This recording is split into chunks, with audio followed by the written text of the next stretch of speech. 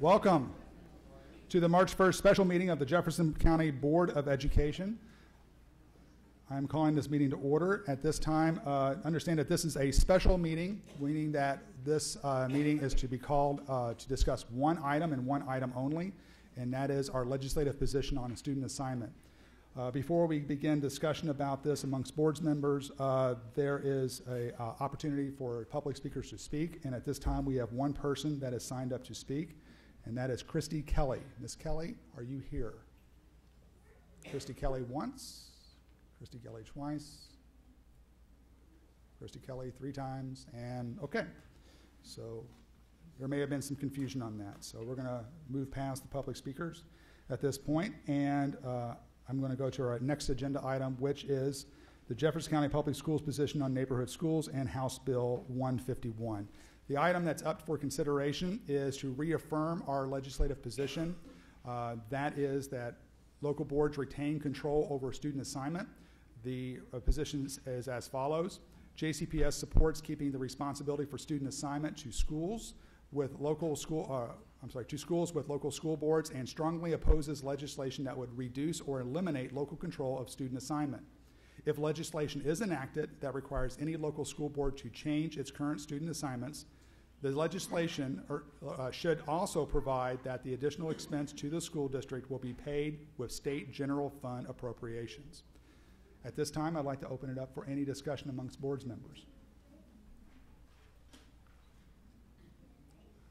Okay, seeing that there's no discussion, this will be a very quick meeting then. Is there a motion to reaffirm the legislation or a legislative position? I have a motion from Member Porter. I have a second from Vice Chair Wilner. All in favor? Discussion. Okay, I just called for discussion. What was your? Okay, would you like to? Okay, moment of discussion. I would like to know from our staff what's going on in Frankfort, and if you can give us a little bit of frame on this topic.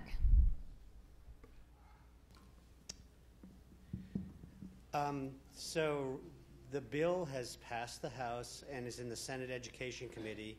Senate Education Committee meets tomorrow at 11:30. It is not currently on the agenda.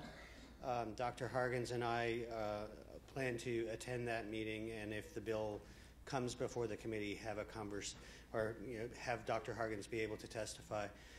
In the meantime, we have been having conversations with legislators on both sides of the aisle, expressing our concerns and offering alternative language that would mitigate some of the issues that we see with the bill.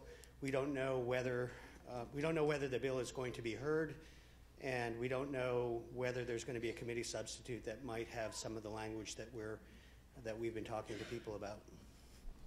Can you tell us a little bit about what some of these factors are that are of grave concern to Jefferson County Public Schools?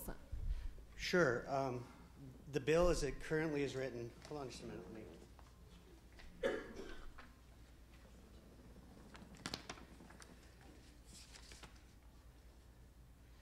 So the bill as it's currently written would do a number of things that we think would be problematic and of concern. One of them is that it would essentially eliminate magnet programs that are in schools that also have a resides area.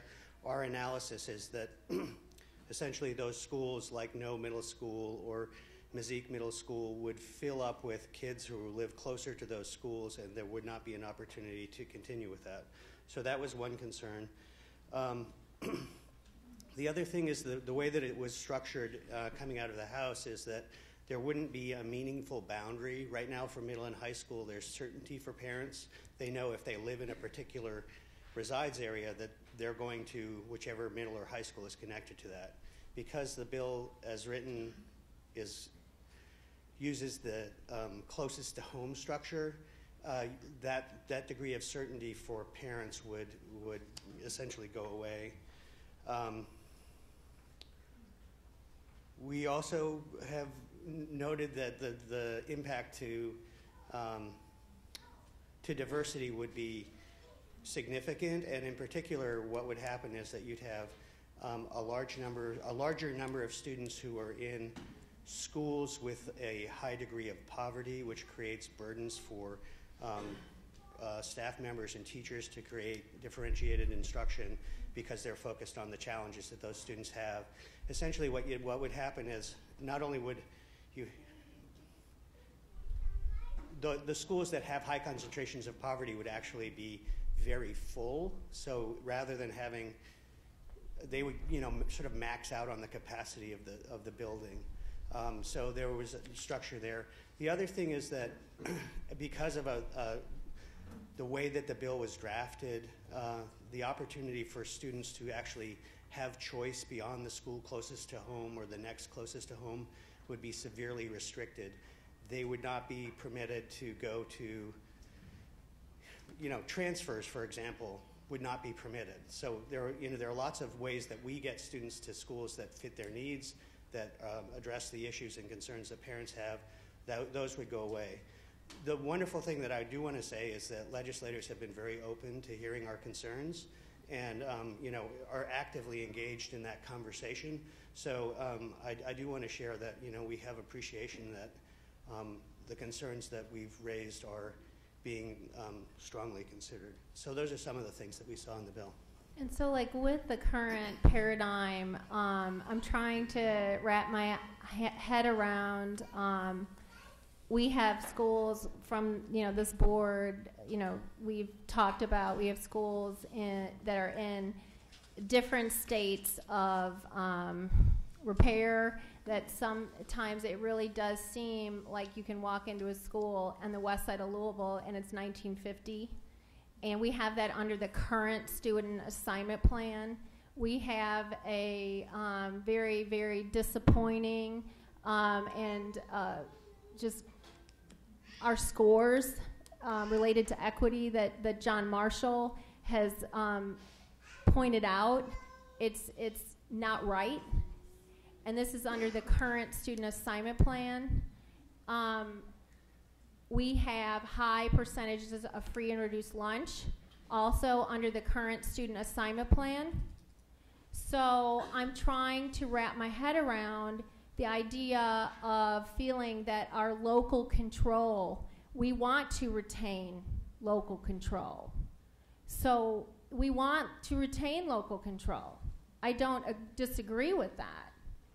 But what that means is getting control of the situation and actually opening this up for a community discussion about this issue, which I will say that Ms. Duncan and I have asked for. Lisa, Dr. Wilner, there are several of us. I think Chris, we've all kind of wanted to talk about it and try to do it in a way. Hopefully it won't just be through a facility study.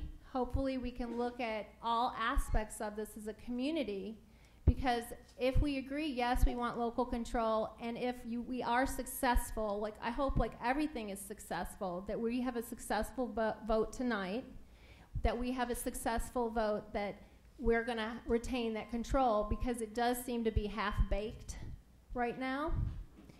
But what that does, it puts it back on the Board of Ed to actually do something different, because I don't accept the current paradigm. I don't accept this as how this should be. And I think that all of us need to work together to try to create a different paradigm. But if we're going to take quote-unquote control, I do think it's broken right now. I disagree with our board chair. He does not speak for me when you hear him in the paper. He speaks for himself. He's one of 7. I think we will speak tonight, but I do think we have to have a community conversation on this issue. We have to open it up for discussion and really get to the heart of this. Is there any further discussion? We're going to go with Member Porter and then Member Duncan. Just want to make a couple of comments about where we are and where we could be. We can always be better than we are. We talk about that on a daily basis, and we can have as many community conversations as we like to get input from the community. The bottom line is, what are we going to do? We know what the situation is. What is proposed is taking away authority from the 7 of us that are sitting up here to make decisions about education in the Jefferson County Public Schools. That is not what we have lived under before.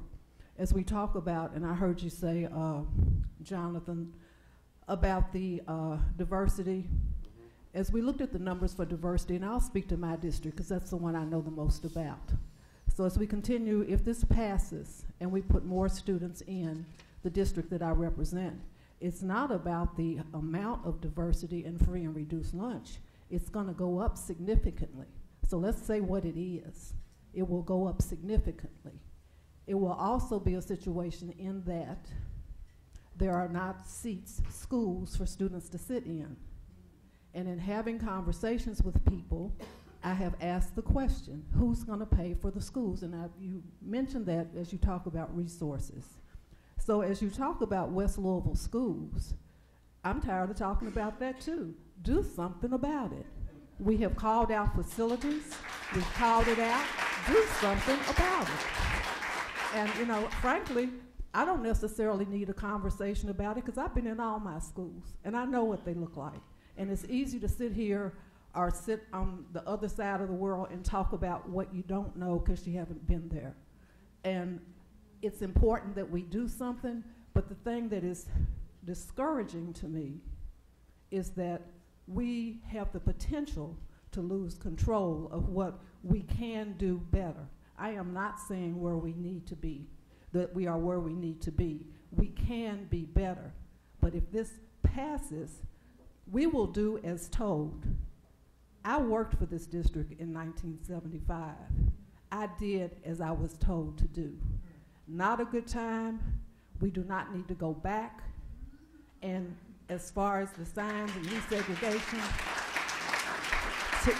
to my way of thinking, going back will not get us to where we need to be. We need to be better. We have called out the fact that the diversity index are not the way they should be. Do something about it. We can have conversations. Do something. Not that I don't want to talk to folks. Love talking to you. It's important that we do something for the students, in my opinion. 1 of 7. Thank you. Member Duncan.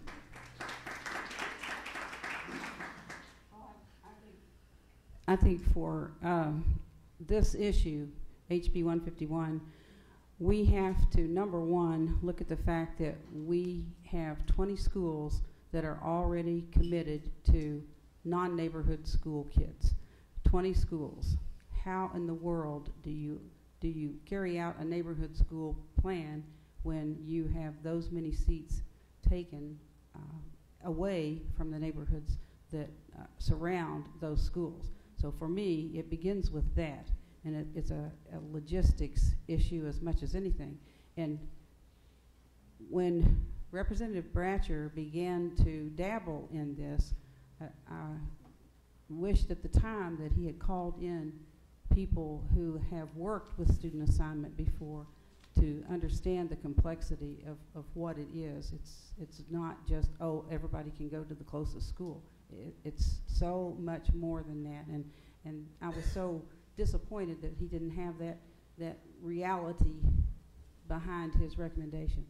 I think probably eventually we could work on something that would create more of this ability to go closer to home. That's what the student assignment plan is right now that we created. It was designed to have clusters closer so kids can be closer to home.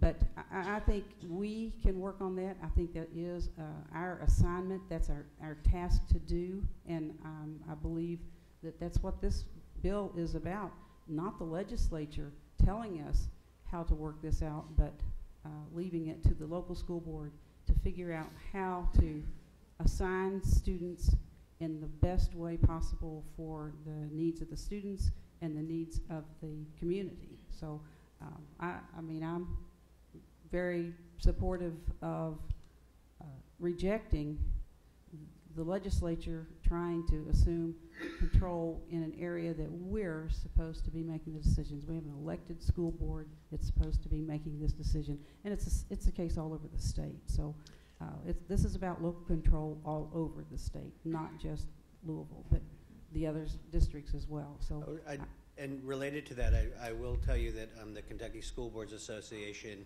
and the Pritchard Committee for Academic Excellence and the Kentucky Association of School Superintendents have all kind of landed in that position with regard to local control.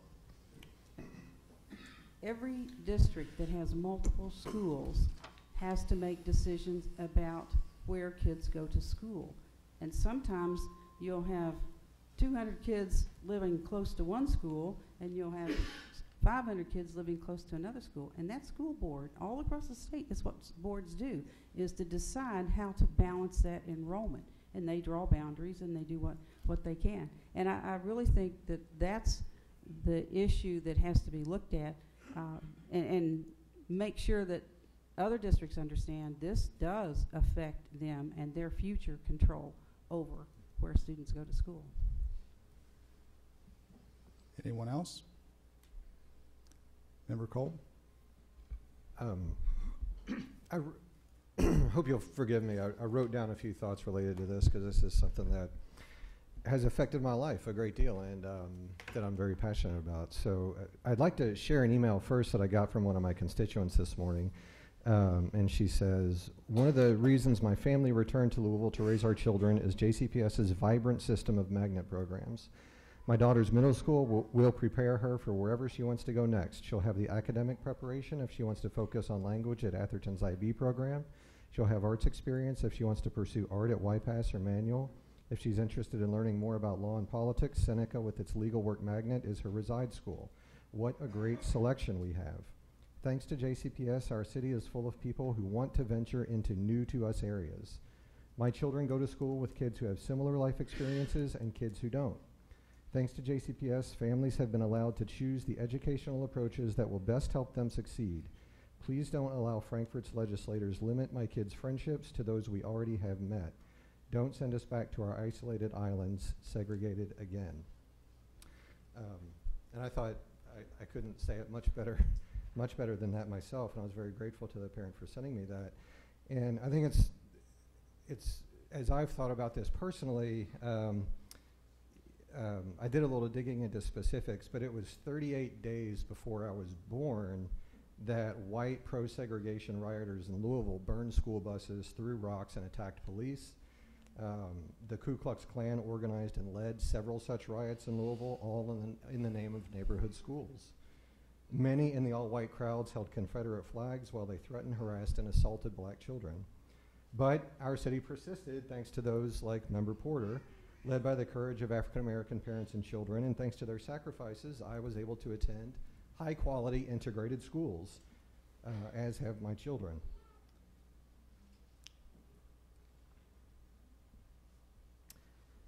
I have lifelong friendships with people from all over this city I never would have met.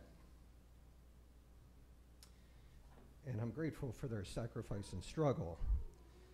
But now we're facing the very real possibility that the hard-won progress of the last 42 years will be undone through government overreach into local affairs by state legislators, the overwhelming majority of whom do not live in our community. House Bill 151 threatens a core principle of our democracy, local control of our school system. It's curious to me that many of the lawmakers who just spent 8 years consistently complaining about what they perceive to be federal overreach of the Obama administration are now some of the most vocal supporters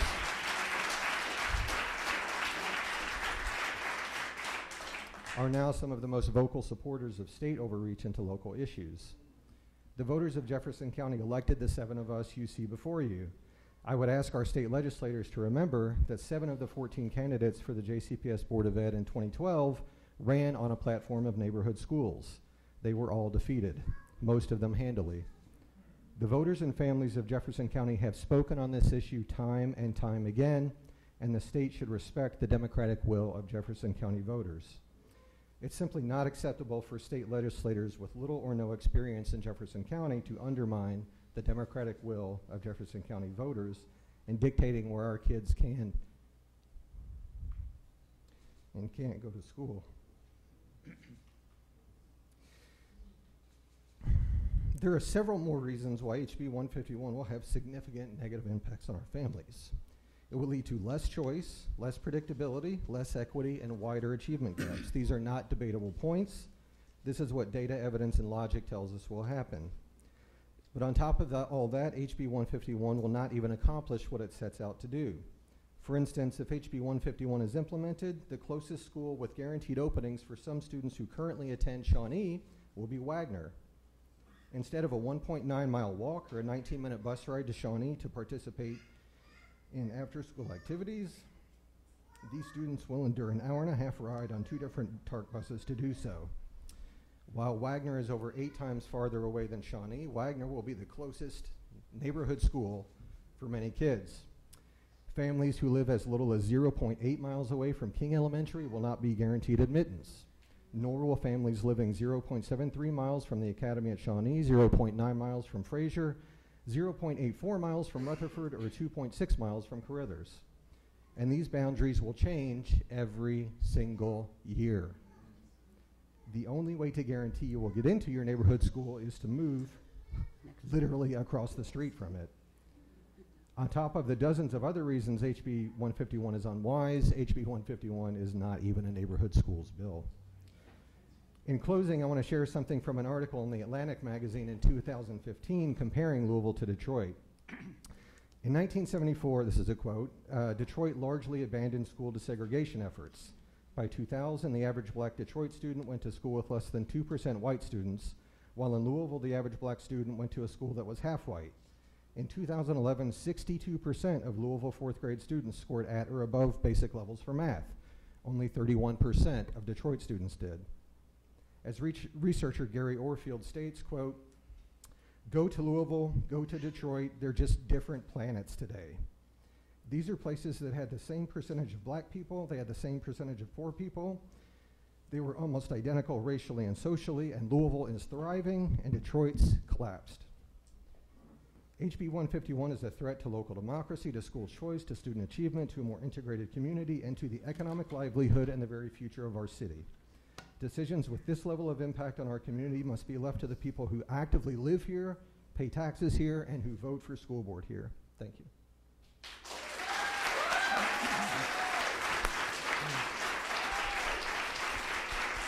Okay. All right, guys. I only want to use this to open and close this a meeting. And I appreciate the emotion and the the encouragement there, but let's try and keep our meeting to the meeting. Member Gies. I would like to thank Member Kolb for making this decision a human decision. I think it's so important for us to consider the human ramifications of this decision. It can become so easy to take a look at the maps that Dr. Razor have presented us, or to get bogged down in the language or the political philosophies of this bill that has come from Frankfurt. I want to add to Member Kolb's testimony in making this human. All of my life I wanted nothing more than to be a public school teacher. And I realized that dream when I was in middle school at Lassiter Middle School in about the 7th grade, just in time for me to begin my process in searching for a high school. I had applied to several high schools, and despite having a pretty decent record for a middle school student, I didn't get into any of them. And that left my family wondering, what will we do now? My mother and father both were proud products of the public school system, not in Louisville, but in rural Kentucky. And so they had always imagined a public education for their son. And even as a young student, I would speak up to my friends who overwhelmingly attended private institutions. That is fine, that is their right. And I would say, but you don't understand, when I go to school, I think I'll be a bit more prepared, because I'll be meeting with people of every race, of every religion, of every ideology imaginable. And so perhaps a little known to many in the audience or to many members of the press, there was an outstanding board member who entered my life at that moment, and that was Board Member Duncan. Board Member Duncan told my family about Atherton High School, and one of the first questions that Member Duncan asked my mother was, well, what is Ben interested in? She said, well, Ben wants to become a history teacher more than anything else. And she said, well, have you heard of Atherton? And we said, no, we didn't even know Atherton existed. We lived in a a modest neighborhood off of Dixie Highway in southwest Jefferson County. And so they told us about the IB program, the International Diversity at Atherton, and most importantly, the Education Magnet Career Academy. And so I made the sacrifice. I got up at 4 a.m. incredibly early. I took 3 buses out to Atherton High School, one from my home to the Nichols Depot, one from the Nichols Depot to the other end of the depot, and then one out to Atherton High School in the Highlands. And in going to Atherton, I not only learned how to become a teacher in the 9th grade through the 12th grade, it opened up access for me to become friends with people who were different from me, people who were far different from my community in southwest Jefferson County. And it put me on the trajectory to become the first in my family to go to college, to go to Bellarmine University to study to become a teacher, to get my master's degree at the University of Louisville. And in 2016, it opened the door for me to run for public election and sit on this board. Had I not had the opportunity to select that school, to select Atherton High School in the Highlands, I could be a totally different person right now. It's likely that I may not have had the opportunities I had because I knew myself, my family knew me. Jefferson County Public Schools gave me the opportunity to go to the school that best suited who I was as an individual. At the end of the day, public education is about public opportunity, and I would see this as an injustice to limit public opportunity in any way. Thank you. All right. Vice Chair Wellman. I'll keep it brief, but I just want to thank the folks who, well, first of all, I want to say we are not satisfied with where we are. I think this board has made it clear again and again and again and again that we are not done with the work that needs to happen. I don't think there's a person in this room who thinks our schools are perfect and everything should just stay the way it is. I'm very, very grateful to the JCPS staff people, to the Louisville Urban League, to the NAACP, to the Pritchard Committee, to the Kentucky School Board Association, who have done the research and done the data, to Dr. Kolb for putting together what he did to show that change doesn't mean better. We need to continue to get better, but we need to do so strategically and thoughtfully and with expertise and not just turn the whole thing upside down. We don't need to take a sledgehammer when a scalpel will suffice. So there is work to do. I am remaining hopeful that this board will be able to maintain the authority to oversee the work that we all know needs to happen on behalf of every student in this district. Okay. Well, so much for this being a short meeting. But that's okay because this is a very important topic and this is something that we have to discuss as a community. And this is something that has been, it seems that there are some in this community that are still fighting a battle for over the last 40 years. I do want to make one quick mention that the Louisville Urban League has also been very supportive of, I think, of the district and our stance and the fact that we should retain local control. And I would be remiss if I did not mention that. And I also know that many of our education partners, such as JCTA, some of our other unions that are represented here, SOS Kentucky, Save Our Schools Kentucky, has also been a really good supporter of this. And I want to thank them for their support. Part of the reason we're coming to here today to reaffirm this position is that we did have a discussion on this at our last school board meeting. And during that time, it was just before the floor vote in the State House occurred. And there were a couple of discussions about, you know, do we really need to take a position? How is this going to be discussed? And one of the things that I had said is that, from my view, is that this school board already had a position. And that's why we're saying we're reaffirming our position, because we had already taken this position in one of our legislative agenda items back in 2014. We had never put out a position that was counter to that. So to my, to my thought process is that that's still the way this board, felt. During the floor debate at the State House, someone asked Representative Bratcher if the JCPS Board of Education had taken a position on that. His response was no. I think that that was incorrect, but nevertheless, that perception was out there. And therefore, through some, I guess, discussion amongst some board members, that the recommendation was perhaps we should have a meeting, a special called meeting to set the record straight, and I am perfectly fine with that. I think that overall, folks are starting to realize across the state that this is not just JCPS. This affects everyone. Any school district with more than one elementary, middle, or high school is affected by this. I know when I grew up in the Hardin County school system just south of here that this would adversely affect them. I think that, there was a mention of overreach, and I think that that is certainly at play here. There's also been a mention through some of the media stories that there would be unintentional consequences. Let me assure you that this board and this administration has had several conversations with many lawmakers as well as the sponsor of the HB151, and we've answered every single question. We have given them the thought process or the actual process of how student assignment is done, and to say there's unintentional consequences would be inaccurate. Anything from this point on is intentional. So let that be very clear at this point. There's no mistakes, not at this point.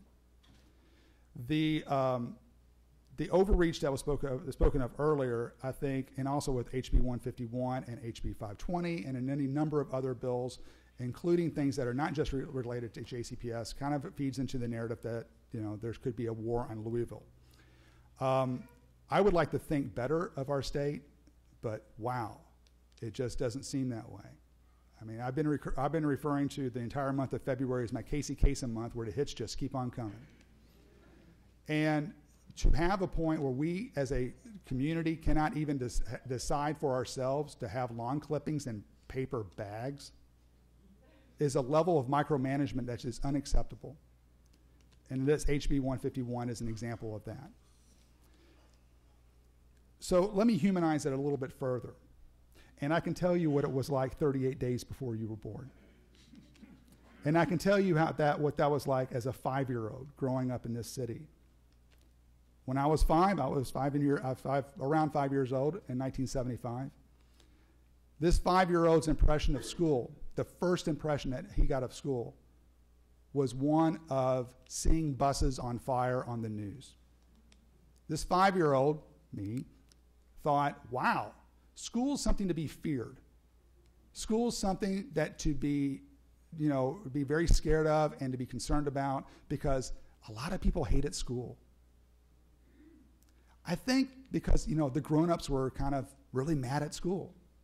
And I think that we as grown-ups now really need to be aware of the message that we're sending today's 5-year-olds about what their impression of school is. When those in power refer to this district and the students and teachers that bust their butts every day in this district as an unmitigated disaster, is completely inappropriate and uncalled for, and frankly, this state and this city and this person as a constituent deserves better.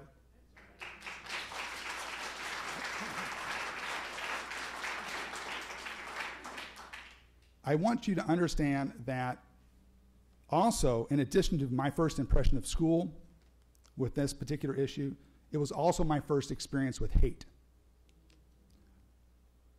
One day when my mother was driving up the Dixie Highway, suddenly she turned to me, she said, "Chris, get in the floorboard of the car."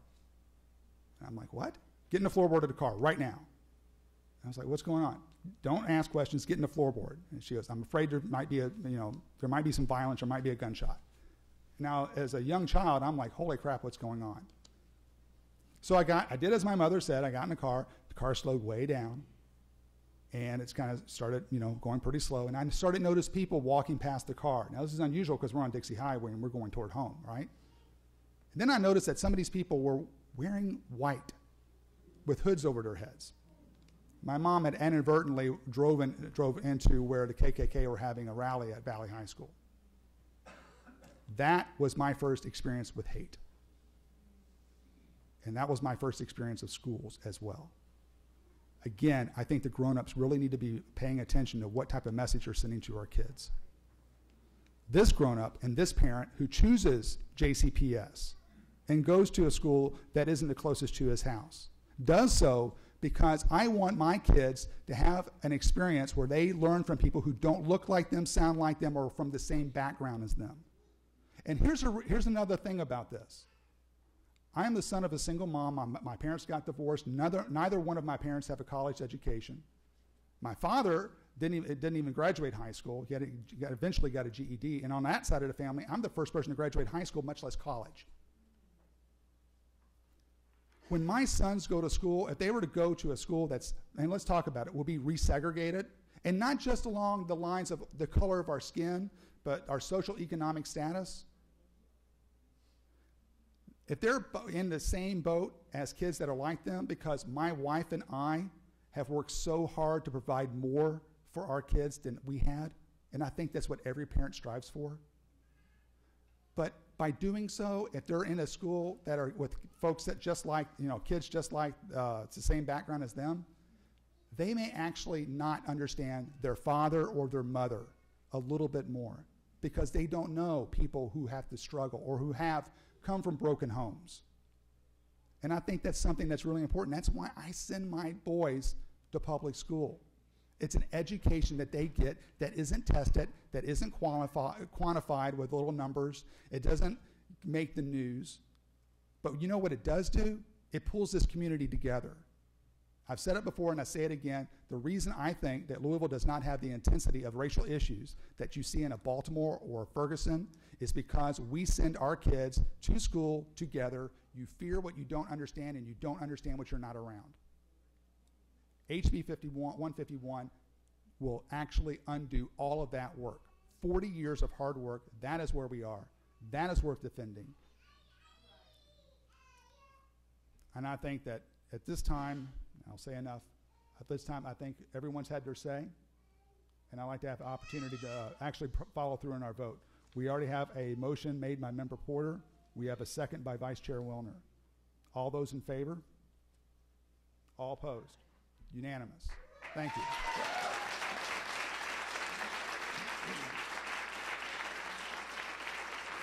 All right.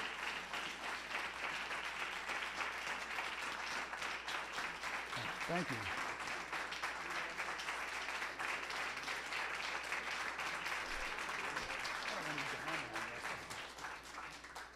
Okay, now you can clap at this. Is there a motion to adjourn? Made by Member Porter. Is there a second? Made by Member Duncan. All those in favor? All opposed? All right, motion adjourned is unanimous. Thank you.